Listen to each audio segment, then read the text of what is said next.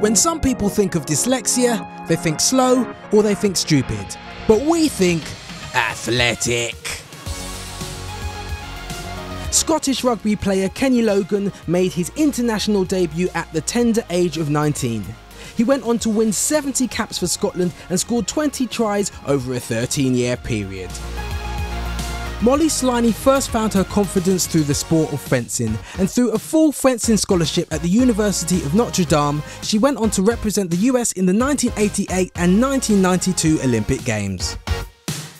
He's number 8 on our chart and wears number 8 on his shirt. It's former Welsh International Rugby League and Rugby Union player Scott Quinnell, who also started playing rugby at the age of 8. Interesting. Former The Codpast podcast guest, football legend Rachel Yankey comes in at number 7. Rachel was the first ever female professional football player in the UK, has played for England 129 times and represented Team GB in the London 2012 Olympics. She won gold at the 1976 Olympics and was branded an American hero for victories in events during the Cold War.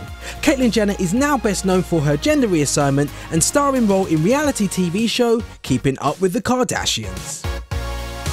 The Flying Scot Sir Jackie Stewart comes in at number 5. The 3-time Formula 1 World Drivers' Champion has skills on and off the track. In 1960, he was also tipped for a place on the British trap shooting Olympic team. The most successful male rower in Olympic history, Sir Steve Redgrave, comes in at number 4. He's the only person to have won gold medals in 5 consecutive Olympic Games and has amassed over 20 medals across the Olympics, Commonwealth Games and World Championships. He may have made it into the Basketball Hall of Fame but didn't quite make it to our top spot. Magic Johnson played for the LA Lakers for 13 seasons and is one of only 7 players to win the Triple Crown. That's the NCAA Championship, the NBA Championship and an Olympic gold medal. Multiple Formula 1 World Championship winner Lewis Hamilton just misses out on pole position. In 2015, he became the first British driver to win consecutive F1 titles and currently has the most wins of any other British driver.